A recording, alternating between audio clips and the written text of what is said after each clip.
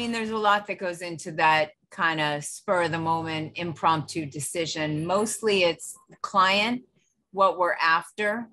As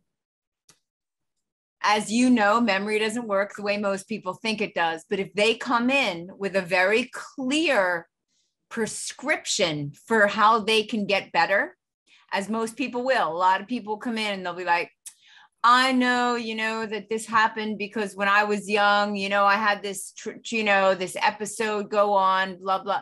I know they're offering me the solution, right? So sometimes I'll say, well, how is that affecting you today? Like we all had shit in our past, right? It's only, when it inhibits today that we want to. So first I'll always try and go for that, because it's more practical, because I want to condition in new responses. I want to see where this shit is showing up and then rewire it.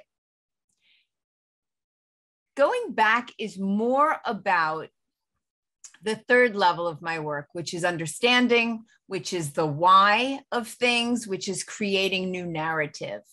So I would never just do that type of regression to cause, even though if done correctly, we are doing memory reconsolidation, aren't we?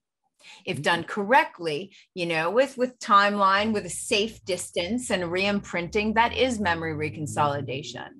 But the truth is, I like to make sure that I'm doing the strategic, where do you need to be different in life? How is this fucking with you today? So it's not necessarily always a this or that.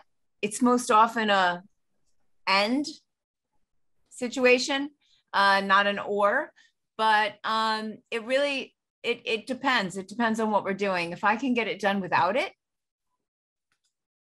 I will.